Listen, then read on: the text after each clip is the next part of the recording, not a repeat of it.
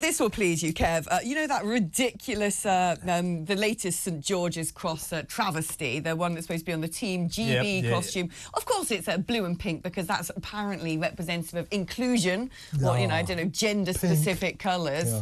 That is not going to be used on the athletes themselves. It's just some sort of rubbish merchandise that, much like Nike's attempt to redesign the football shirt with the fake news St George's Cross, also is not going to be bought. Team GB athletes are going to dress like Team GB athletes. Thank goodness for that. This is just silly. Just stop it. I don't know why everything now has to fall under the banner of inclusivity, diversity.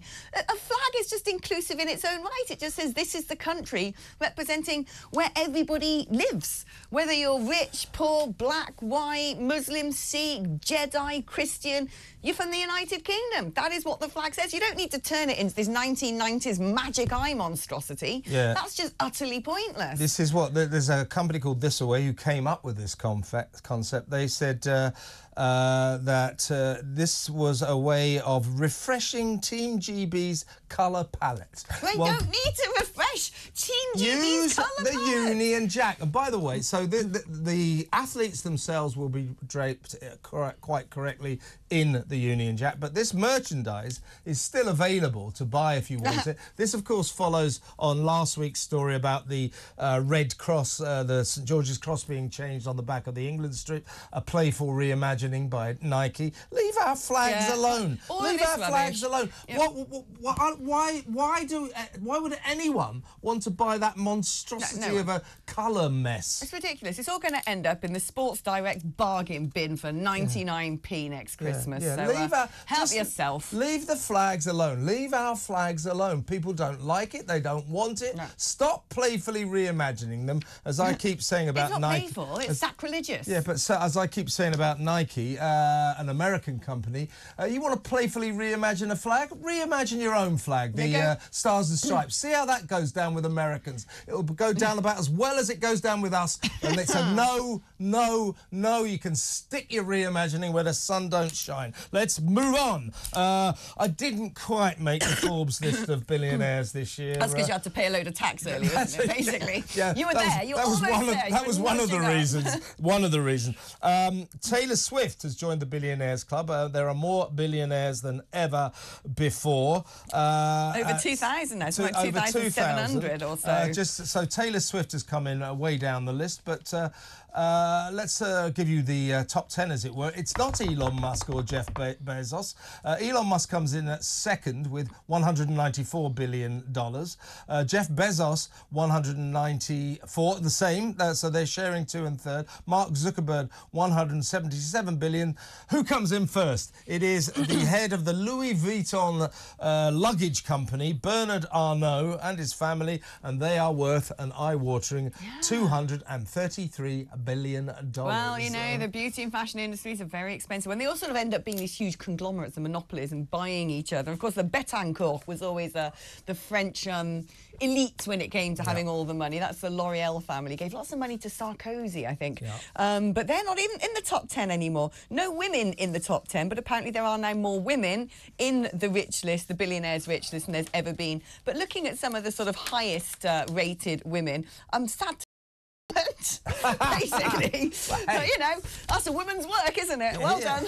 Well, however you made your money, respect. Let's move on. Leave the billionaires to stew. More of that later on. Crosstalk. Croydon. Talking about beauty. Birthplace of Kate Moss. There, you would imagine the connection to glamour and beauty would end, but no, no.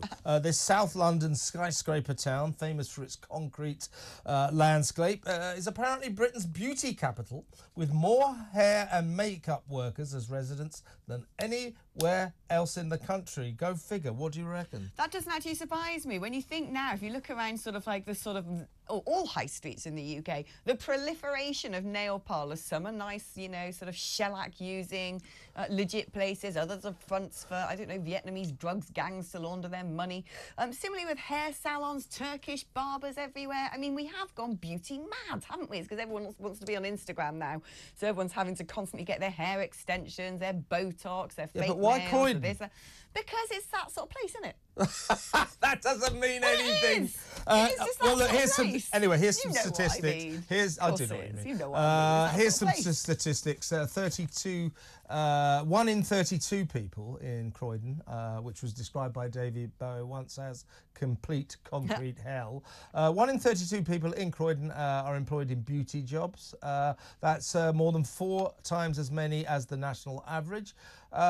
6,200 of the town's 203,000 workers are either hair, makeup or beauty consultants working in salons, etc., etc. So it's just a strange statistic. Croydon is the beauty capital of the world. If you pass through Croydon, trust me, you would not imagine that. I was going to say, by the looks of things, you haven't passed through Yeah, Croydon the recently. town itself is not beautiful, but I'm sure the people who live there are beautiful, not only outwardly but inwardly as well.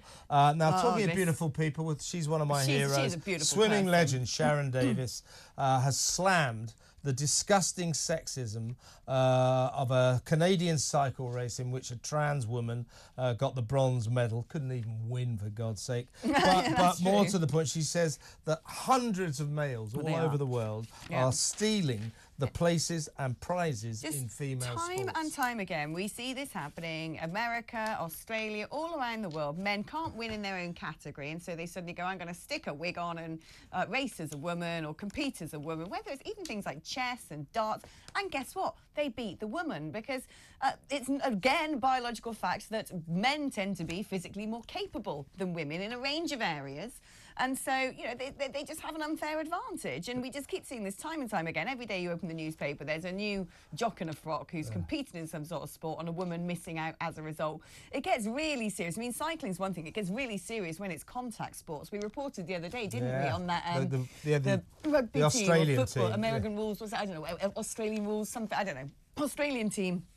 And it was, no, football. It was actually football. Yeah, they won 10-0 10-0 and 6-0. 6 goals were scored by Jeff with his 2-2 on or whatever it was one called. trans woman player scored 6 goals in a 10-0 victory. And they were pulling the women out of playing. You know, so in other words, this is just not fair. It's just not fair. Utterly. And why, oh why, do athletic bodies around the world continue to allow, you know, blokes who came like 42nd in their last running event, they then become trans women, and guess what? In their next event, you know, they come first when they're competing as a trans woman. It makes a mockery of the lot of them.